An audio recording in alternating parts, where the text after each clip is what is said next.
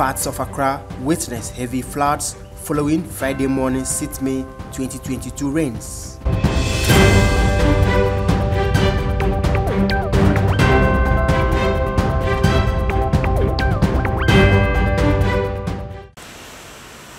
On 6 April 2022, I made a news report on the state of roads in Accra whenever it rains.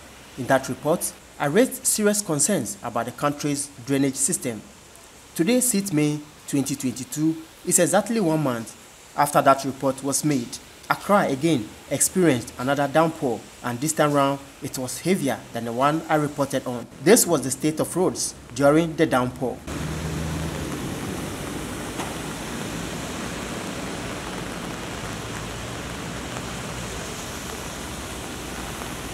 The rains obstructed the flow of vehicular traffic from Ofanko to Accra.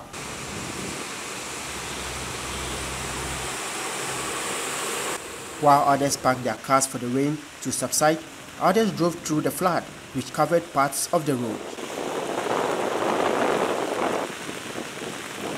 For motorists using this stretch of road, they continue to endure the frustration at the level of flooding on the road.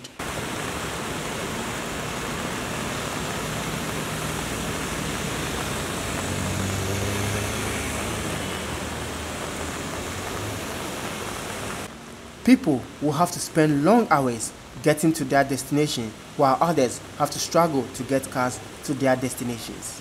This road links Accra to the eastern part of Ghana.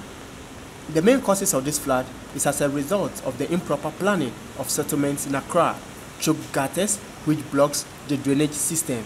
In other instances, the drainage systems are even smaller, hence making it difficult for the rains to pass through.